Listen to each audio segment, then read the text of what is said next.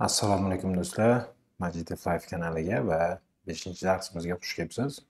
Va'da qilganimizdek, bugungi darsimiz asosan if else ni praktikasi bo'ladi, amaliyot qismi bo'ladi.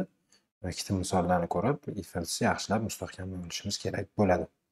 Xo'sh, ishga kirishamiz bo'lmasam, shu oldingi darsimiz. Hozir bitta ish qilaylik. Bitta son beriladi bizga.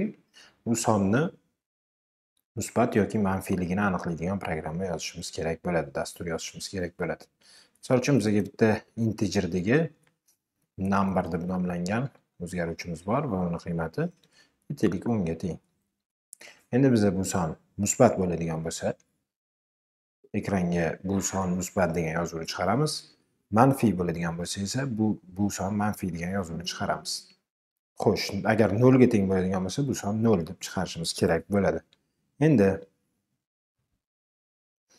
yozib olishimiz kerak. Musbatligini bilib olaylik oldin. Son musbat bo'lishi uchun nima bo'lishi kerak? Son musbat bo'lishi uchun 0 dan katta bo'lishi kerak, to'g'rimi? Shu narsani yozaylik. Agar gapda aytib oladigan bo'lsak, agar son 10 dan katta bo'ladigan bo'lsa, demak ekranga musbat degan yozuv chiqarishimiz kerak. Agar if bo'larda, if deymiz, son katta bo'lsa 0 dan Nirdikda keyin ekranga yozuv chiqarishimiz kerak ekan.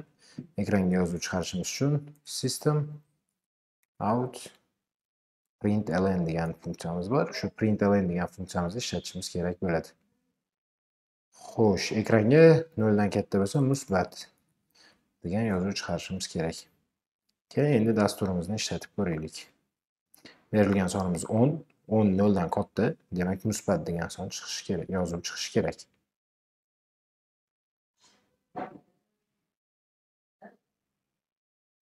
Endi musbat degan yozuv chiqyapti.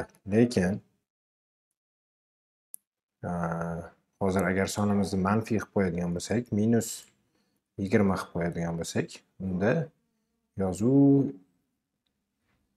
bizning dasturimiz bo'yicha hozir ekranga hech nima yozuv chiqmay qoladi. Chunki 20 0 dan katta emas, minus 20 0 dan katta emas. O'shaning uchun ekranga bu joy ishlamaydi va shuni hisobiga ekranga hech nima chiqmay qoladi.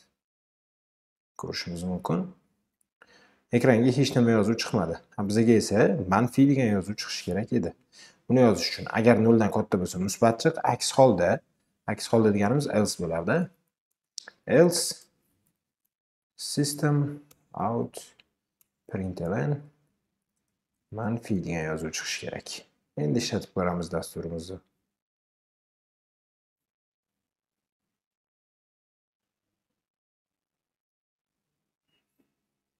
Manfiy bo'ldi. Endi agar 0 qilib qo'yadigan bo'lsak nima bo'ladi?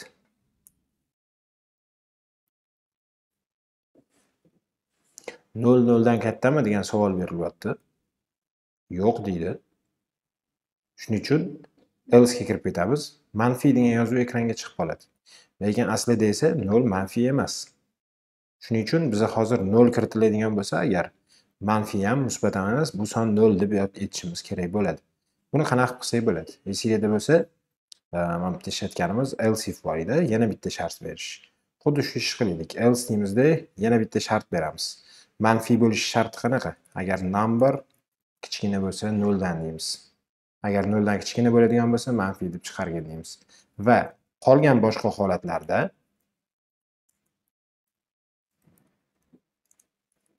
system out println deymiz.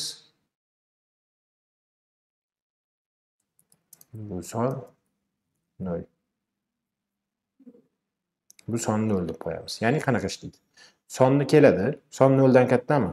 Yo'q. Else ga boramiz. Else da yana shart bor ekan. Number 0 dan kichkinami? Yo'q. 0 0 ga teng. Manfiy degan yozuvni ham chiqarmaymiz. Yana else ga boramiz. Else hech nima sharti yo'q ekan. Demak, else ichiga bemalol kirib olamiz va ekranga bu son 0 degan yozuvni chiqaramiz.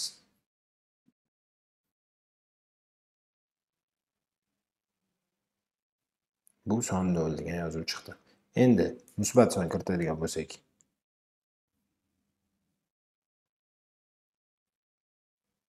musbat degan yozuv chiqishi kerak. Numberimiz 0 dan katta. 10 chunki u musbat degan yozuv chiqadi.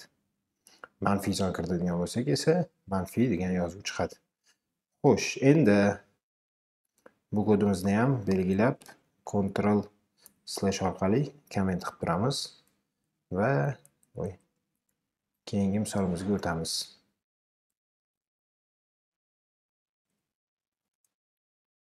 Sonimiz musbat yoki manfiyni aniqlaydigan qildik. Endi sonimiz toq yoki juftligini aniqlaydigan dastur qilaylik. Xo'sh, toq yoki juft bo'lish qoidasini bilib olaylik oldin. Juft bo'lishi uchun, berilgan son juft bo'lishi uchun u 2 ga bo'linishi kerak, ya'ni qoldiqsiz bo'linishi kerak. Shu narsani bilib olishimiz kerak. Endi buni kodga ko'chiradigan bo'lsak, bitta son berilgan bo'ladi bizga. Number degan bu qanaqadir, misol uchun 23 ga teng. Endi shu sonimiz agar shu son number 2 ga qoldiqsiz bo'linsa deyishimiz kerak. 2 ga qoldiqsiz bo'linsa degani qoldiqli bo'lishi operatori bor edi, esingizda bo'lsa, o'sha operatordan foydalanamiz, ya'ni foiz belgisi 2 ga bo'linsa deymiz. Va shu narsa qoldiqsiz degani bu shundan chiqqan javob 0 bo'lsa degani. Ya'ni numberni 2 ga bo'lganimizda qoldig'i teng bo'lsa 0 ga, demak bu if feature true qaytaradi. Shundagina biz ekranga system out println juft degan yozuv chiqaramiz. Endi ishlatib ko'ramiz. Juftni qo'yaylikchi, 24 degan.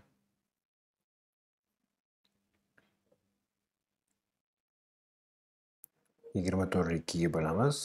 Qoldig'i 0 ga teng bo'ladi. Shuning uchun ekranga juft degan yozuvni chiqaramiz. Agar buni 23 qilib qo'yadigan bo'lsak, 23 ni 2 ga bo'lamiz. Qoldiq 0 emas. Shuning uchun ekranga hozirgi shartimiz bo'yicha, kodimiz bo'yicha hech nima chiqarilmasligi kerak.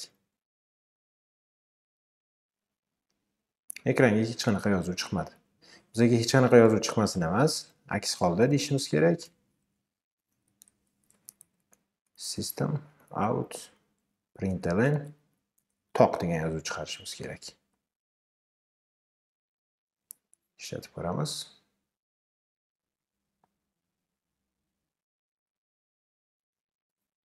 Toq degan yozuv chiqarildi. Xo'sh, menimcha bugunga yetadi.